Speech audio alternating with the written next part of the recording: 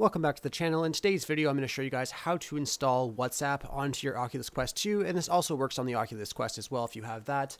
Basically, it's going to be the mobile version of the application of WhatsApp onto your Oculus Quest 2 or Quest, so you're able to use that and speak to your friends.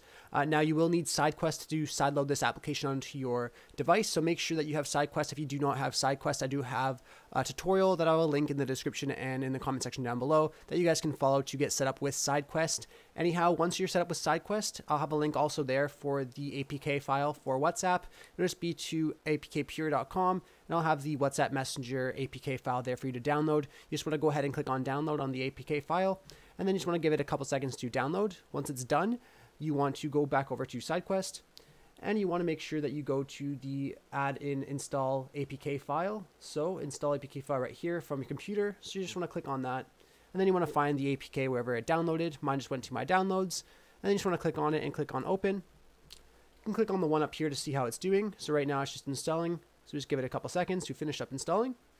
Once it's done, you just have to go over to your Oculus Quest 2 or Quest. I will show you then what to do when you're on there.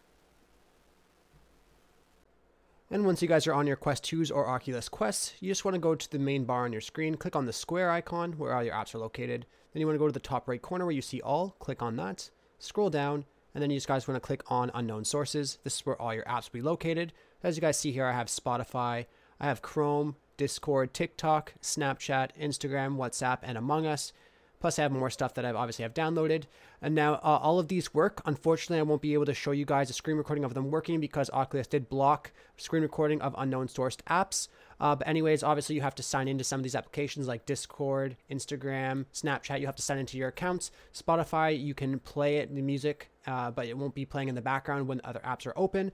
I would like to point that out. But if any new apps come out or if a different method comes out to do this, I will definitely let you guys know. Anyhow, I really hope I helped you guys out with showing you guys how to sideload apps onto your Oculus Quest 2s and Quests. If this video helped you out, be sure to leave a like on it and subscribe for more. Thanks for watching.